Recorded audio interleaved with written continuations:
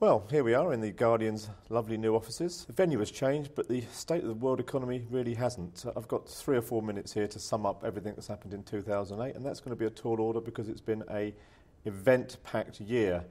A few people can really remember what really was going on at the start of the year. At the start of the year, the government was trying vainly to prevent Northern Rock from being taken into public ownership.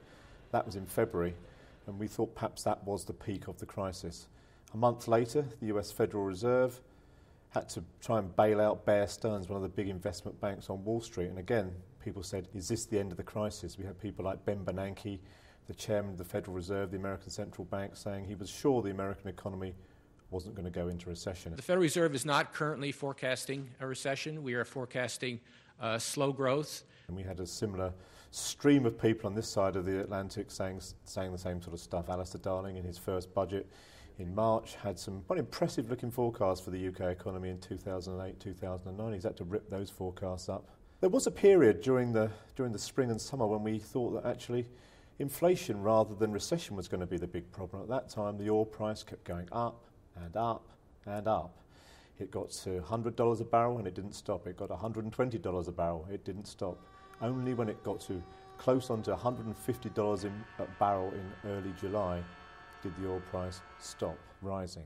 Every big increase in the oil price in the last 35 years has been associated with a recession, and this was no different. Higher oil prices affected the real incomes of individuals, and they made it much more difficult for central banks everywhere around the world to cut interest rates to head off the looming recession. And while all this was going on, the problems of the financial system were not going away. They'd bought a bit of time with Northern Rock and with Bear Stearns, but there were problems bubbling away beneath the surface, and they really erupted in September. When people came back from their holiday in the summer, there was mayhem in the financial markets. Banks seemed to go down like ninepins. It started with Lehman Brothers in mid-September when the American authorities decided not to save the bank. It went bust.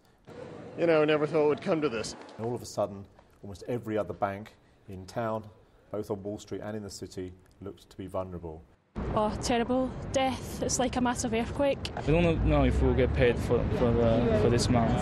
I've only been here a week, graduate scheme, and so my kind of career has been halted at the first hurdle. And there was a period in mid-October when there was real concern that the entire global financial system would implode, that everything was going belly up in a very, very profound way. They're worried about their savings. They're worried about their jobs. They're worried about their houses. They're worried about their small businesses.